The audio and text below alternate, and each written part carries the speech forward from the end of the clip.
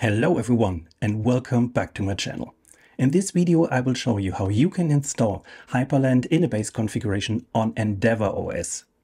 Based on DistroWatch, EndeavourOS is the most successful Arch Linux-based distribution today. It's known for its stability, performance and great looking desktop environments. To make your and my life easier to install Hyprland in a base configuration, I have prepared a Hyprland Starter package. The Hyprland Starter package contains an installation script to install the core packages of a Hyprland base configuration plus the related configuration files. The result is a perfect starting point for your Hyprland experiments on EndeavourOS. The Hyprland Starter package is available for you to download from my GitLab repository. You can find the link in the description below. And with that, let's start. To download the EndeavourOS ISO, you open EndeavourOS.com in your web browser, scroll down, and then you can choose the mirror that is close to your current location. For me, it's Germany, and I click here on download. When the download is done, you can create a bootable USB stick with Etcher if you want to install EndeavourOS on bare metal, on real hardware, on your computer. I will install EndeavourOS in a virtual machine. That's why I can use the ISO file directly. The download is done and I can create a virtual machine. I choose the ISO file that I have just downloaded.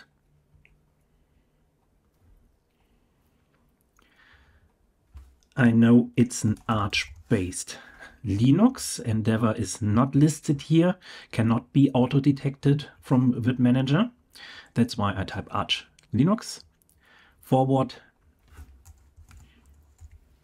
8 gigs and 12 CPUs in my case, 25 gigs for my hard drive, and I give it a name and EndeavourOS, and I customize the configuration before the installation. Because I switch to UEFI firmware, I move the CD-ROM to the top because in the CD-ROM is our ISO file attached. I click here on Video I/O and enable 3D acceleration because later on for Hyprland we need 3D acceleration. I click on Apply and now we are already prepared to start the installation. I select here EndeavourOS and the system is booting up.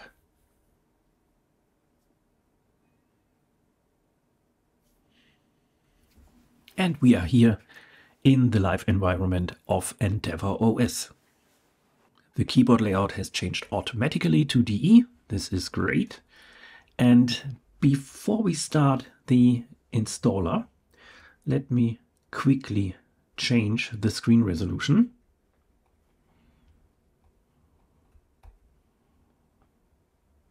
To 1920 to 1080. I click on Apply and I want to keep this configuration. Perfect. Now it looks much better. And we can start the installer. I will use the online method to get access to all desktop environments. First, I switch the language of the installer to English and I proceed with Next. Europe Berlin is fine. I change the keyboard layout from installation to German. I will choose now Plasma as the starting point for my EndeavourOS installation, because it makes sense to select a desktop environment with Wayland support. Click on Next. This is fine, I can proceed. I will use System Deboot. I will erase the disk and use the whole disk space. I enter my name, the password. I use the same password for the administrator account. This is great. Click on Next and I start the installation. The installation is done and we can restart the system now. And we are ready to start EndeavourOS for the first time. All right, let's log in. And Plasma is starting. And we are here on EndeavourOS. Again, let's first change the screen resolution in the display settings to 1920 to 1080. I click on Apply, and I will keep that screen resolution. Let's check if the system is up to date. First, I will update the mirrors. Germany is selected, and I save the configuration. And now I can check for updates with Yay.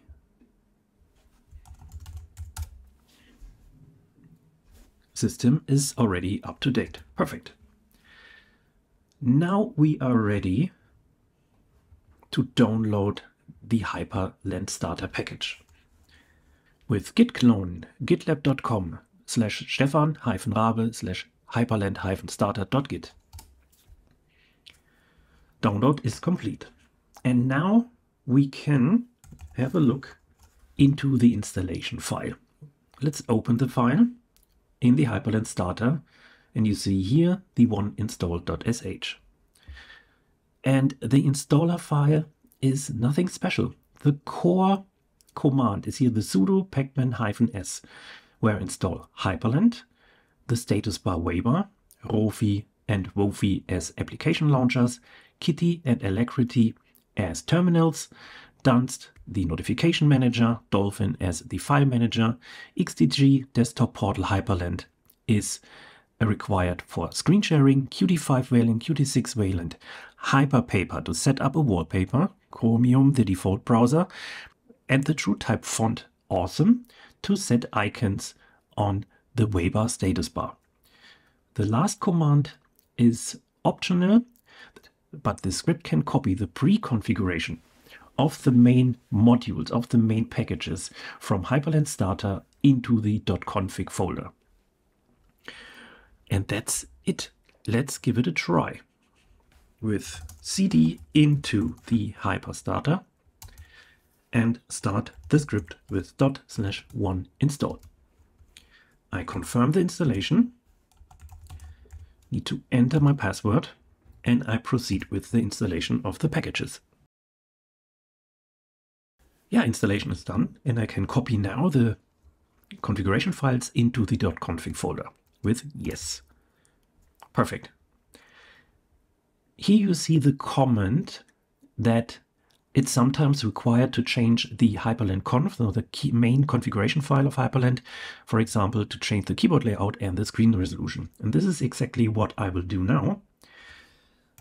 I will search again for editor, click on open, make sure that the hidden files are showing, because the .config folder is in the hidden folder, and now I can access the folder.